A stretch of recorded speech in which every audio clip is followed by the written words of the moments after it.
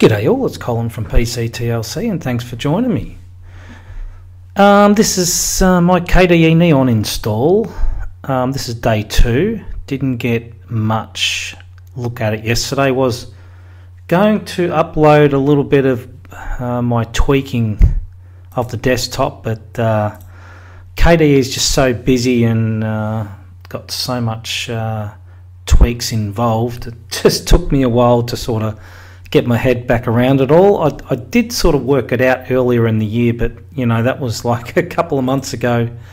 So what I've got going on here, I just want to take you through how I've set up the desktop. So we go to System Settings, and what I've done here, if we open up Dolphin File Manager, if we right click on that, on one of these, you will see the blur effect taking place there. So there's a nice little blur effect happening there. I've got some blur on my menu as well, and also blur on the right click. Probably not as outstanding here because of the darkness there, so if it's a bit dark you don't really see it too much. I've got blur on the panel, as you can see, and I'll show you how I did that.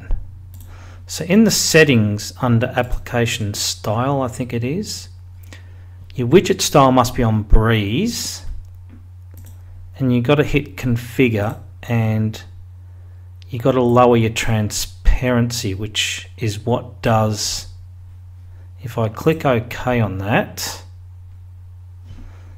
and apply,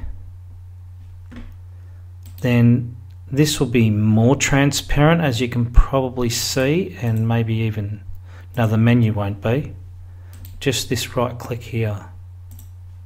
I'm not sure about the Dolphin one, because there's two different types of transparency in here. Alright, so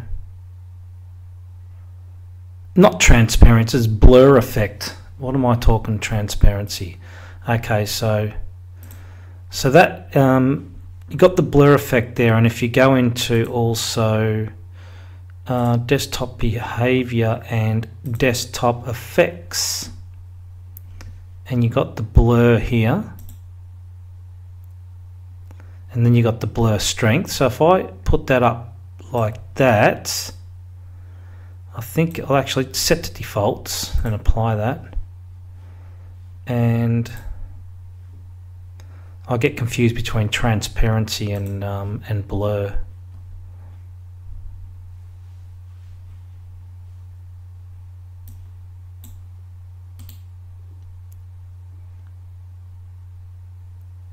So you've got a bit of blur going on there.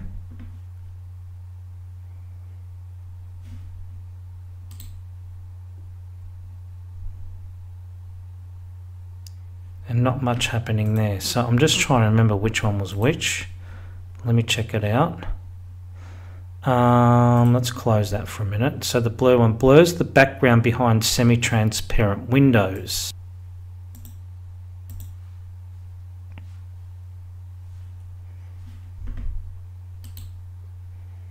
So I think that's that one there. So if we drop that down, let's just see what effect that has on things. See, that's almost see-through. Well, it pretty much is. So if we move that up, then it will be, if I'm right clicking on there, so you can sort of see it's more opaque. You can't really see through it too much. Set to defaults and apply that. Now we've got a bit more blur going on, I believe.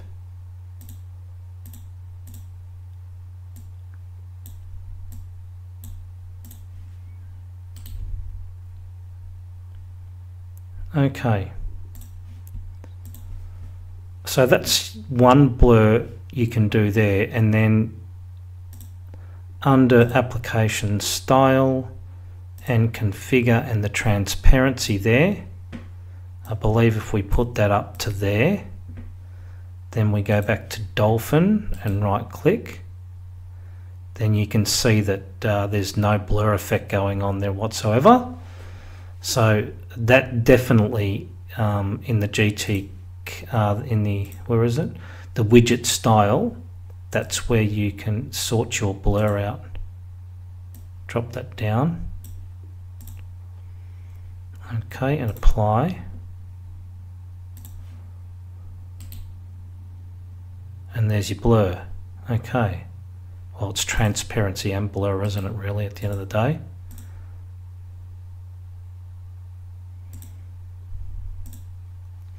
Alright, so that's what I've done there. The other things I've done is if we go into, let's see, workspace theme, or is it desktop theme? So what I've done there is I have gone to get new themes, and I think I did a search for transparent. Just wait for that to start up.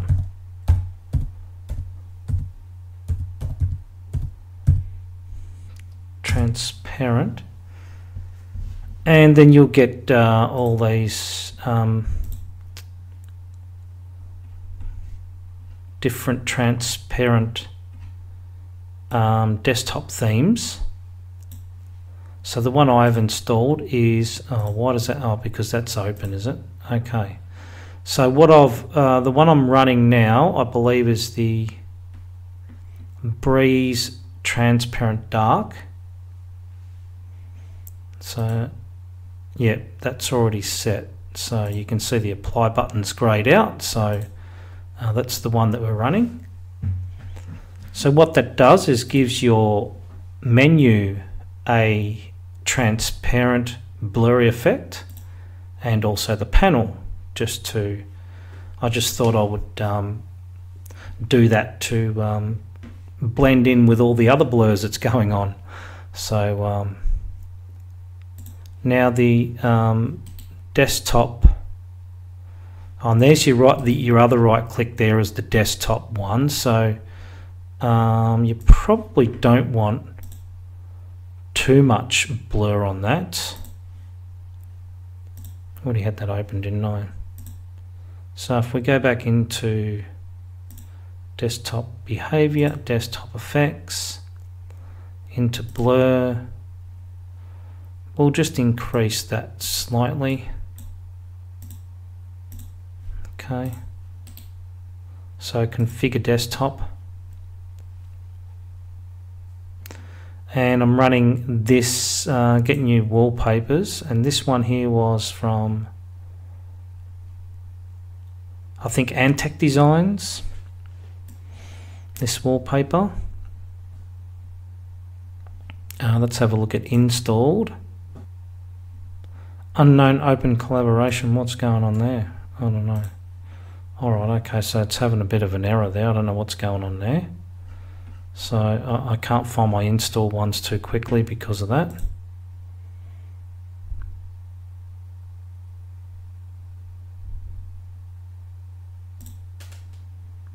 Alright, so I don't know what's going on there. There's a bit of an error there.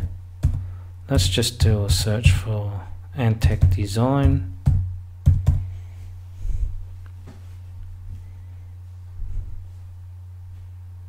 Let's make sure my internet's working. Yep. Maybe it needs a space in between. No. No, it was all working the other day, so I'm not sure what's going on there. So under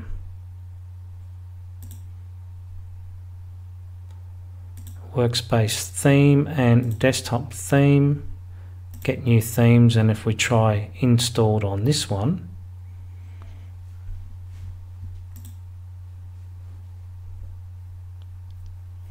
alright, so I've just done an update before this video. So I think maybe something's gone wrong with the update. Either that or I need a restart, but I'm pretty sure I did restart before I started this video. But however, you get the gist of what I'm talking about there. Now the other thing I have done is application style, is it? Window decorations. And I downloaded some, they got one called Lindows, and it's got different colors there. Lindows blue and Lindows dark.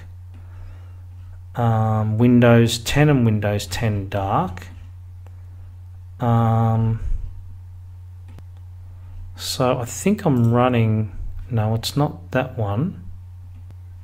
Yes, it's Windows 10 dark grey. That's the one I'm running. Was there a square around that before? I cannot remember. I'll have to watch the video back. Doesn't really tell you which one is it's actually running, but I suppose you can tell by looking at it. But the difference there is this Windows 10 here has a blue effect around the outside, an outline. That's how you can tell the difference between the two. So that's how I've set up my KDE Neon. And as you can see, it's running pretty well. It does run faster than this. When I am recording with simple screen recorder, it's actually running a bit slower. So, but however, I've done that, and also if I open a couple of other windows, we'll open that, we'll open the internet.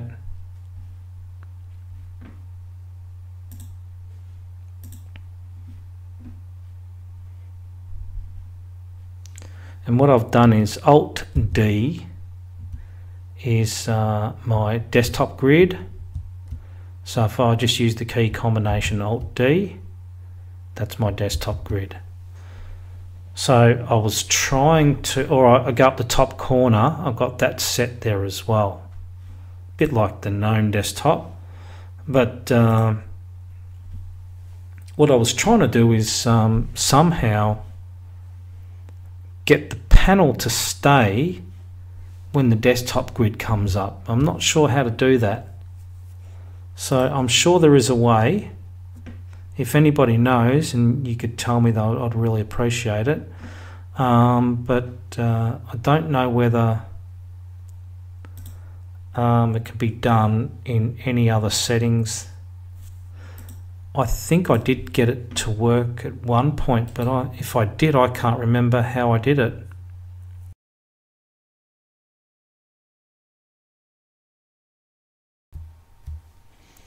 Okay, so just a quick one. Just looking at desktop effects here, I've got now I've gone to desktop effects, and in here we have two items I want to look at is present windows, and the other one is the desktop grid. So the desktop grid is the one I'm currently using. I want to set that back to default. I'm not sure. The default is Control F8, so let's apply that and OK. So what I'm going to do is present windows. I think is a similar thing, but it has an option here to show panels. That's probably the one I did last time, and I need to change this default. Don't give you much room to work with there, do they? Default is Control. So let's change that to Alt-D.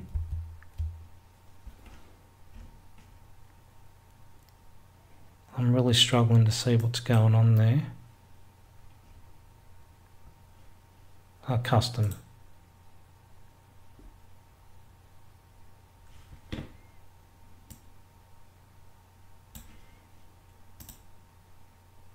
Input Alt-D. Okay, let's apply that. Now see if that's working. But it's not showing panels though, is it? Oh, there we go, I forgot to do that. Show panels and apply. Okay. Okay, there we go. So that's perfect. That's what I like. That with show panels, that's good. So if we are on the internet and we are YouTubing something,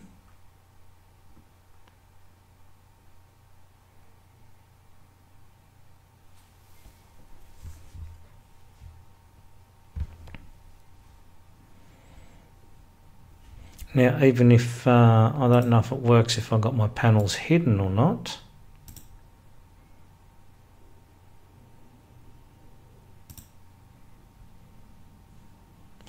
So let's auto hide the panel. Let's do that. Okay, so if we're playing a video,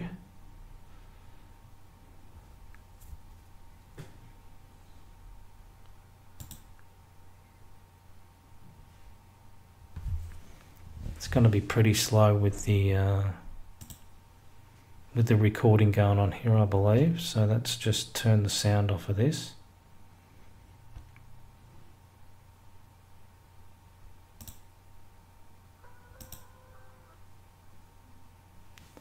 And let's go Alt D so we can still watch our video, but it's not showing panels. Okay. So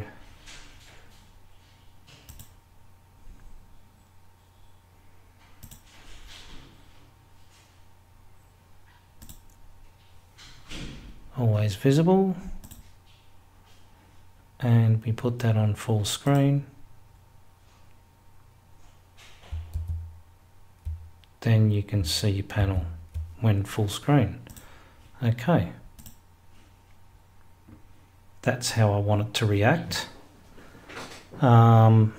Besides the fact that I can't get desktop workspaces showing as well, but that's a good compromise anyway. So that's not too bad.